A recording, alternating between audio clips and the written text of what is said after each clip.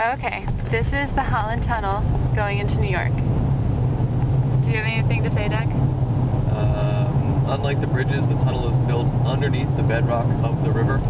And took, I don't know how many, tons of people died making it. And actually, I don't know if we're going to get to it before this video runs out. You'll see there's going to be a line painted on the wall, the exact division of where New Jersey ends and New York begins. I think we just went through it. No, it's way farther down.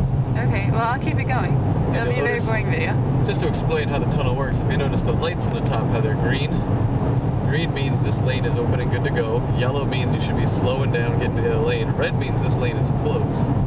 When you see red, that's really bad, because under no conditions should the lanes ever be closed in the tunnel, unless some really bad stuff went down. Directly above us, there's millions of gallons of water, so if the tunnel ever leaked, we would all immediately die. That's good, though. I'd rather immediately die than be trapped. To be trapped in a slowly filling tunnel. That's a nightmare. That's awful. That's why you have to carry a gun to kill yourself in an emergency. You'll notice the walkway on the left. That's for people who have to use service entrances in the tunnel, which would suck because you figure if you're out in the tunnel, it's just carbon monoxide straight up the whole time you're down here. Yeah. There are filters, but you shouldn't drive with your window down. It's probably really bad for your skin as well. Also, little side note, there's the New Jersey-New York line. We just passed it. They're building a new tunnel.